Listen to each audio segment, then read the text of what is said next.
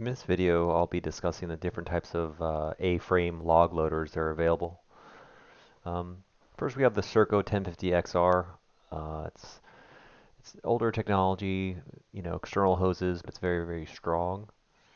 Um, it advertises, 6-inch bore cylinders by 3-inch rod at 7,800 pounds. And I wanted to just compare a couple machines, basically at the 15-foot out and 15-foot up mark. So for this one, for instance, without the grapple, is supposed to lift about 6,700 pounds. Um, so we've got that one. Then there's the Prentice 2124. Still older technology, but very refined for its time and very reliable loader.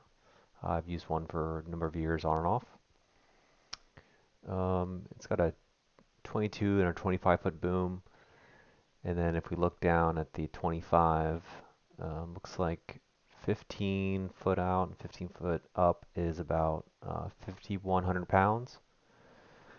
It weighs 6,050 pounds, and it has a 4.5-inch bore by 2.5-inch rod. The next one is a Built-Right, and it looks like it is 22 foot. The machine weighs 6,250, and 15 up and 15 out is 5397.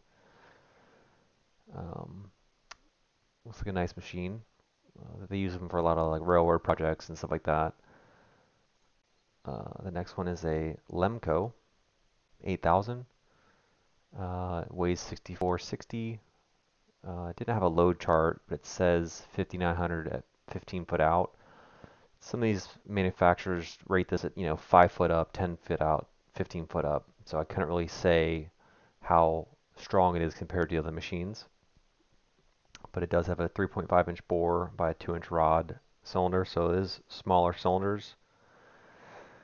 The next one is a Rotobeck. I haven't used one, but I've heard they're great loaders.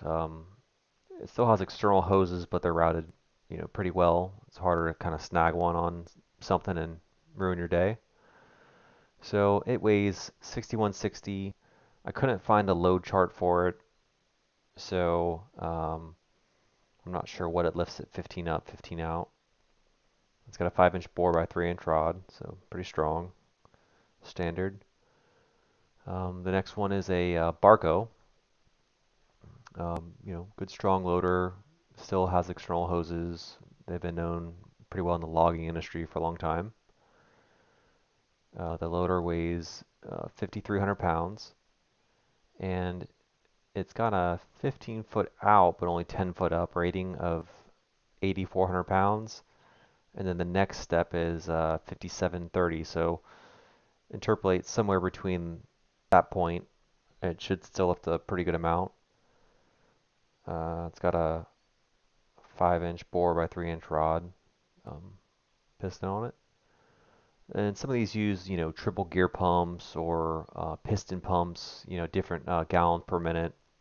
That'll have an effect on speed and lifting ability and heat production. Last but not least, we've got the Palfinger. They've been building loaders for a while now, and it's a very modern design. There's no hoses on the sides of the boom. They're all internal. So less chances of breaking one off, hitting something. Definitely harder to change when you do break one, but hopefully that's, down the line. I was kind of leaning towards this loader out of all of them because it's a little bit lighter weight. It comes in at 5,300 pounds, and it'll lift about 5,500 pounds at 15 out and 15 up. Let me zoom this in a little bit so you can see. We're talking about the M13A98, which is the 32 foot setup. So on a big storm truck, generally you get about 4,500, 5,000 pounds over the side with one of these loaders with a 800 pound Serco Grapple. A lot of people use. They also have a little hood that you can get, but as tall as these loaders are, it'll more than likely just get broken off. Um, this one has a heated grips, and all these loaders have like lights and stuff like that. So,